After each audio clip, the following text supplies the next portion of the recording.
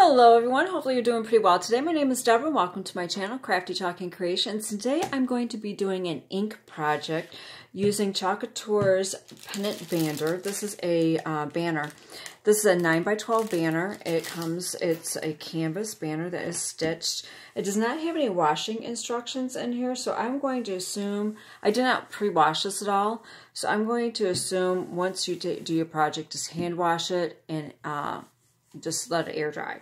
You will definitely need to iron it. And it comes with the pre-drilled wood dowel and also some twine. And I am going to be a couple squeegees here, and I'm going to be using my detail tool. But I'm going to be using this transfer. This is Opportunity for Joy. This is one of Chalk Couture's Watts of Love transfers. And with every purchase of this transfer, $2 gets donated to Watts of Love. I will have a link posted down in the description box. For one, it will be an editable shopping cart link. And two, I will have a link going to Watts of Love and about that organization that Chalk Couture helps support. So I'm going to go ahead and get started. Now, some additional things you're going to need, obviously, is going to be ink. I'm going to be using Cadet Blue today, Bumblebee Yellow, and I will be using the Ocean Mist. Now, I know these two colors come in ink packets now. They have ink packets like they do the paste packets. So that's awesome. So if you just want to get the packets for just the one project, you can do that. I don't believe they have the Ocean Mist. This is just an option. You don't have to do it. You could do this all yellow. I just thought this looked like a little bit of a cloud, so I'm going to use the Ocean Mist there. But you don't have to. You could do it all yellow. It's like I said, it's an editable shopping cart link, so you can do whatever colors that you would like to do. Additional things that you are going to need, all right? You will need an iron. You will need a surface to iron on if you do not have a tabletop ironing board or anything like that.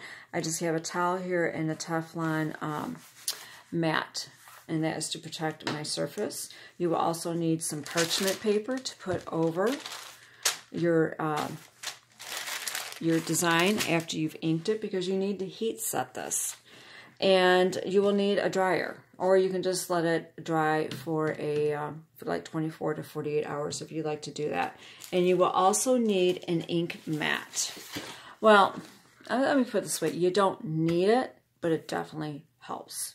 Okay, this is their ink mat. This is the 11 by, I think it's 23 inches.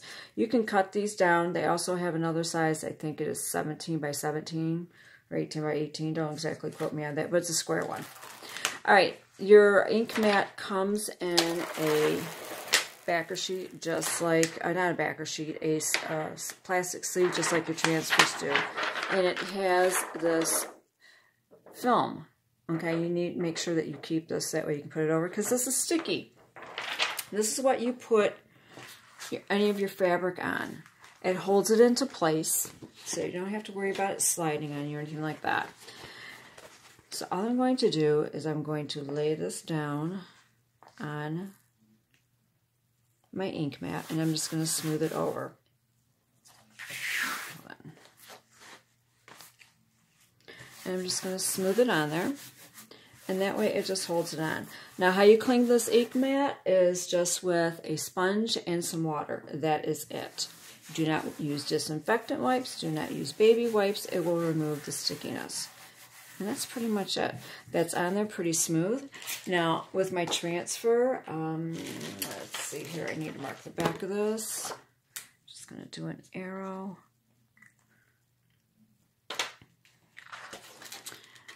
Now, because I'm putting this on fabric, I do not need to fuzz this. So I just peel off my backing sheet. There's the shiny side. That's the matte side. And then I'm just going to position this on here. Now, I'm not going to put it way up here at the top, because when I put that dowel in there, it's going to take up a little bit of space. So I would like to have this down a little bit lower. You can measure if you would like to. If you want to be precise, I have a tendency to just kind of eyeball things. It's totally up to you. I am making this for my husband. We're going to hang it in the bedroom. So that way, it's just an encouragement for You know, every day we wake up, there's a chance and an opportunity to have some joy in the day. You know, we have our blue days and this and that. For those of you that do not know, my husband was diagnosed with terminal cancer. And we have our blue days. And I thought this would be a nice, when I saw this transfer, I thought of him, and that we have days we need a little reminder. Every day is an opportunity for joy. So I thought this would be a perfect project to make for encouragement. So I've got, like I said, this is the Cadet Blue. I've got a little tray here. And, oh, I've got me some optional wood beads. I'm not sure if I'm going to put that on or not, but that's totally optional if you want to. On my my jute cord that they give me for my banner to hang it up. All right, I am using the ink. Now, the ink does not dry as fast as the paste. You will need a little drying tool. If you want to speed it along, or like I say, you could just leave it to dry. I'm going to be using the mini squeegee. I've got this one here, and it's the same process as when you apply your paste. Same thing with the ink. Just put your squeegee in their bevel side, and then you just generously apply it to your transfer. Now, some of the inks, as well as like the paste, I've said it before, can stain your transfers. Don't worry about that. It's not going to look brand new sometimes with some of these inks or paste. You just want to make sure that you do not get any ink or paste dried in that silk screen. All right, I'm going to do the lettering here in the blue.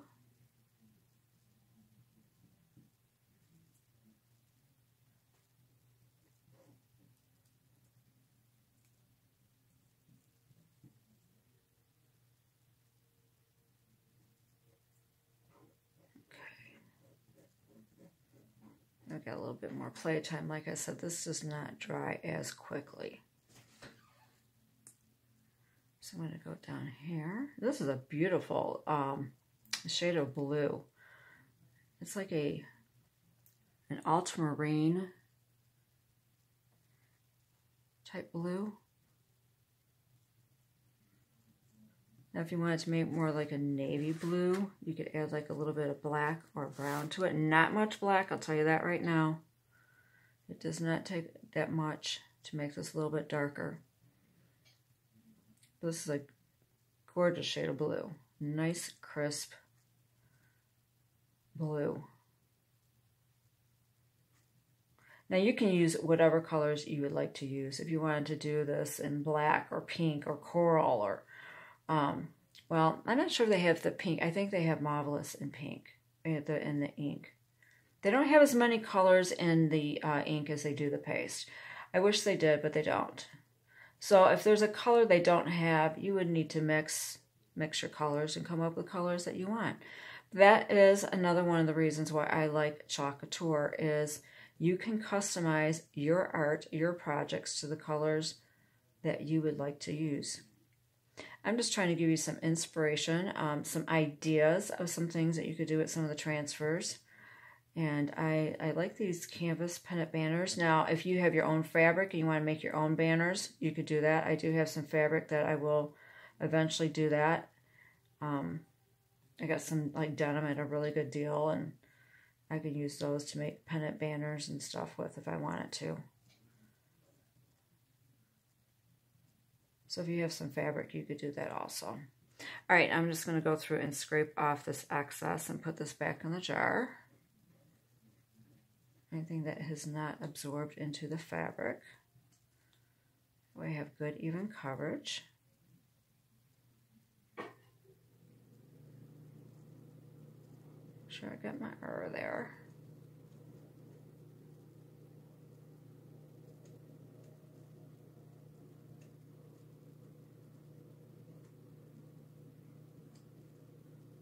Going back over this, I see a few little areas around the edges I kind of want a little light on, so I just need to make sure I have those covered well. Okay, I'm going to set that aside, and I'm going to go into the Bumblebee Yellow for my son.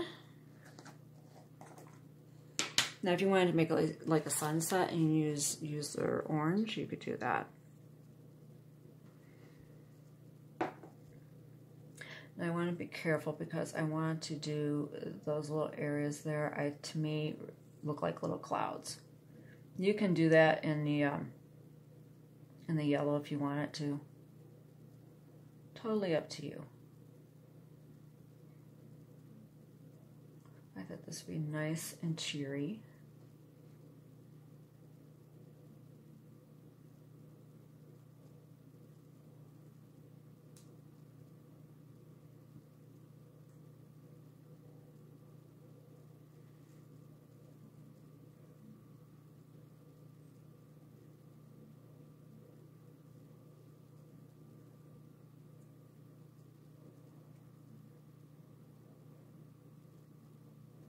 Okay, looks pretty good. Now I'm just going to go through and scrape off the excess. Now some portions of this video, like when I go to dry it, I will either fast forward or I'll just pause the video until I get done with it, and then I'll come back and show you, like how to iron it and heat set it, that kind of thing. All right, I think that looks pretty good. Put my cap back on that. And now this is the detail tool. I'm going to be using this little end right here. It's like a little teeny tiny squeegee there. And then the other end has a little cap and it's got like a little point on it, but I don't need that. I just need this little bit. And this is the ocean mist. And to me that just looked like a little cloud kind of floating through there.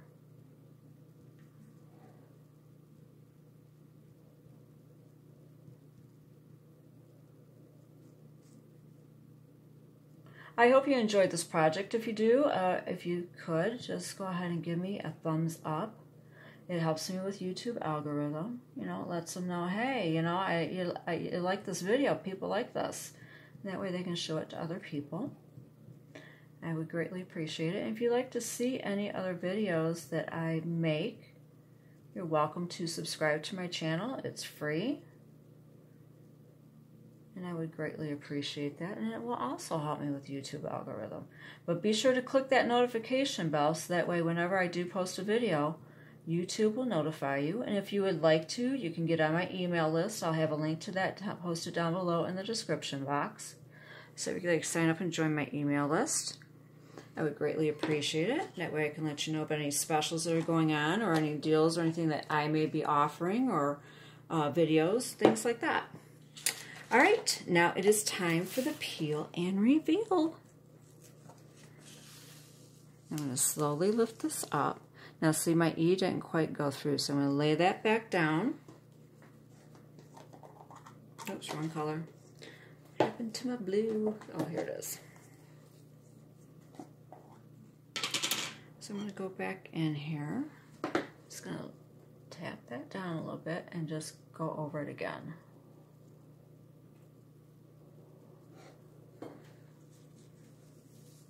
There we go. And just slowly lift up. That way if there's any areas that you may have missed or they're not completely covered as much as you like. Oh, I like how this looks. You can just lay it down and touch it up. Okay. Just want to make sure. Oh, I love that. I hope he likes this. I think he will. I'm going to set that aside. I get it to sink to clean it. Spritz it down with some water. As soon as you're done with your project, you should take it to the sink and wash it with some cold water and one of their board erasers or a magic eraser. All right, I've got my caps on my ink, so I'm going to peel this up off.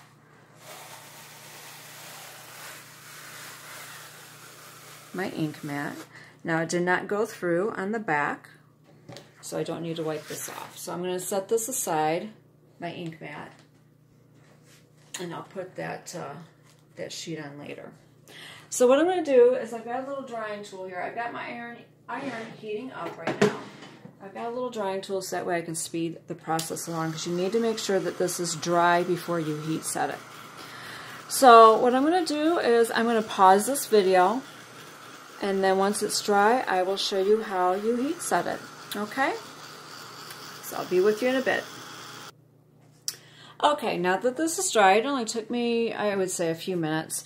I did go ahead and put my film back on my ink mat, and I did want to show you after the transfer is washed, you know, the cadet blue did stain some of the transfer. Don't worry about it. Your transfer is still fine. You just want to make sure that you don't have any dried ink in your silk screen. Okay? Just wanted to show you, and it will be perfectly fine. Now, how you heat set this.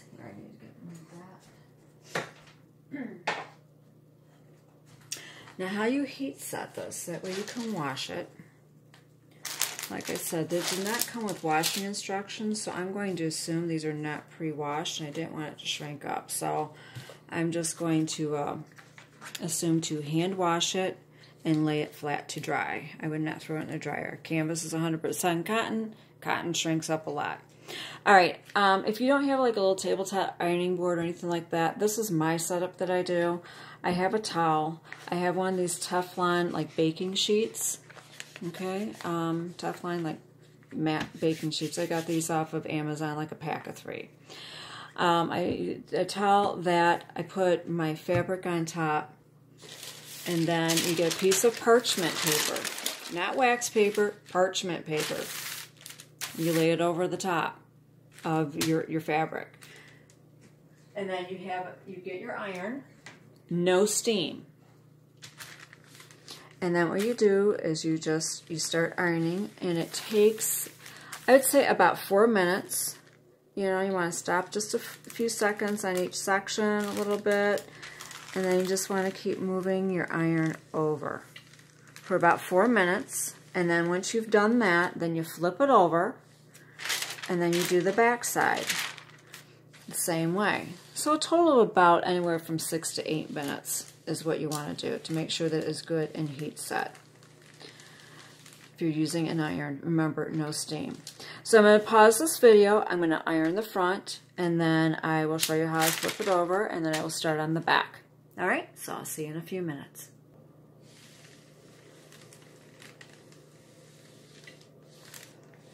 It's almost 4 minutes. Just got probably like a half a minute or so left to do.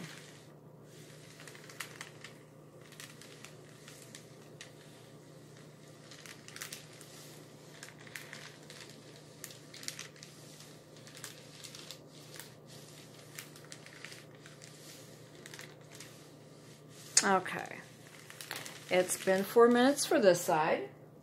Set my iron aside. Remove my parchment paper. Oh, that's hot. And all I'm going to do is flip it over on the back side. Now, if you have a thinner fabric, I've done some ink projects and the ink has come through on the back. There's nothing wrong with that. I'm just letting you know. Not all your projects will look like that. Some of your ink sometimes does seep all the way through. So all I need to do is lay my parchment paper back on,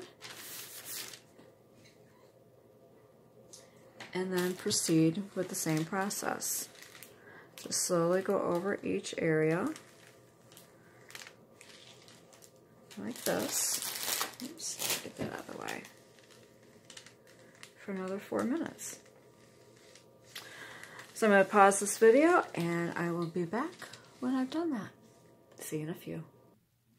Okay, it has been 4 minutes, so I just need to remove my parchment paper. And there we go. Your project is heat set. I like the way the ink feels. It's not like overly stiff or anything like that. It forms with the fabric very well. I like their ink a lot. All right, now to put the banner together. All right, I'm going to move this. I'm going to keep my towel here because I think I'm going to add the beads, and I don't need them rolling everywhere. So all you need to do is just take your dowel rod. It already is pre-drilled with the holes. Now, if you want to paint it another color, you could, but it comes like this with this color. That's totally up to you. I'm going to leave it the way it is. And you just pop it through. The only thing is with the seam there at the end, you might have to fiddle with it a little bit because that dowel will catch on that seam. And then you want to make sure that your holes are facing up and down, like that.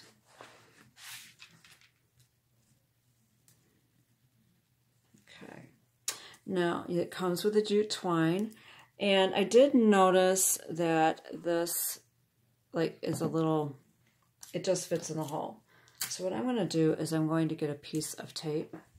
And let me see if I can zoom in this. All right. I'm going to take a piece of tape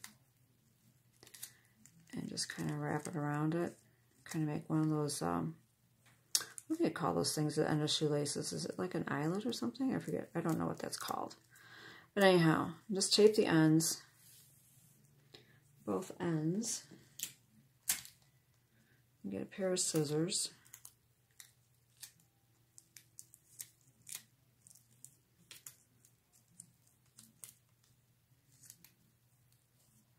Right. Get a pair of scissors and just like snip at an angle.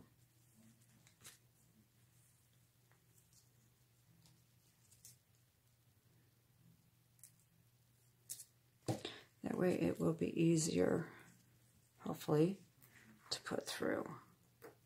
Yes. All right.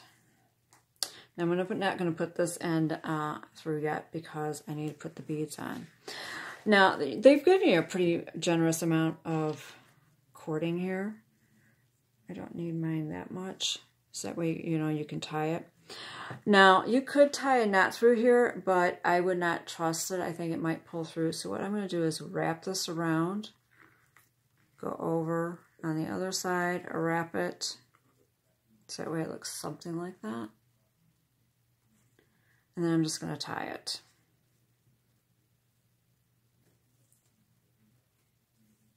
Actually, no, I'm going to come back up through around again. All right, let me show you that. You can tie it however you want, but I think this will probably be the most secure way, at least that I can think of. See, it goes through this. I'm going to wrap it to the left. I'm going to come back over and around. I'm going to wrap it to the right side of my other end there. Okay. I'm going to come back up through the middle, off to the right, and I'm going to tie a knot.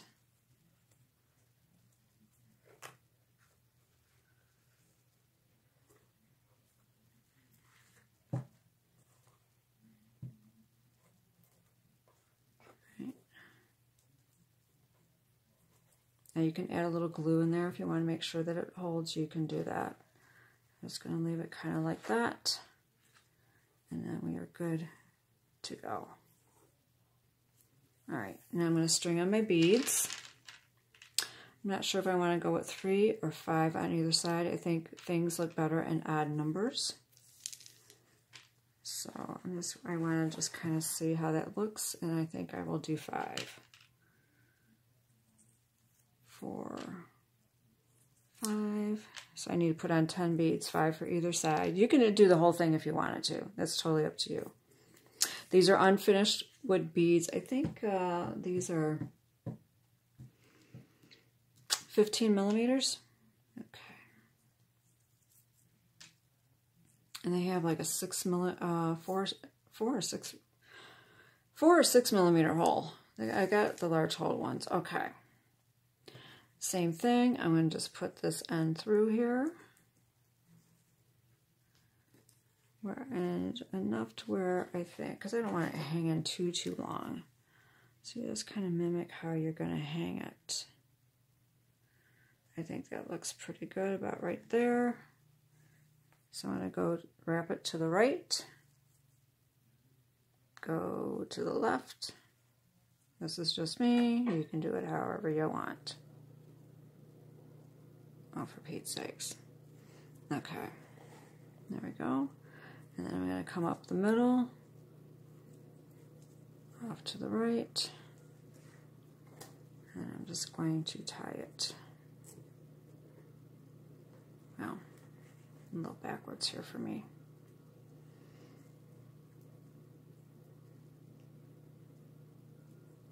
Yeah, having those ends taped down and cutting it to a point definitely helps. Oops. All right.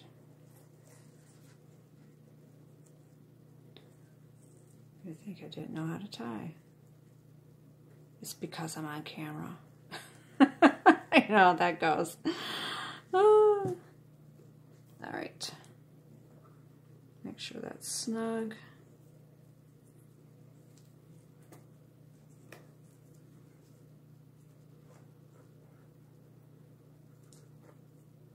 Why is it giving me issues? Okay. There we go. All right, just make sure that's good and tight.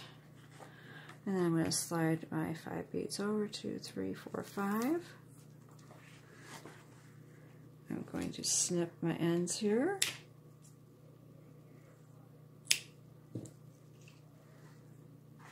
And there we go. Let me zoom out here. And there we go.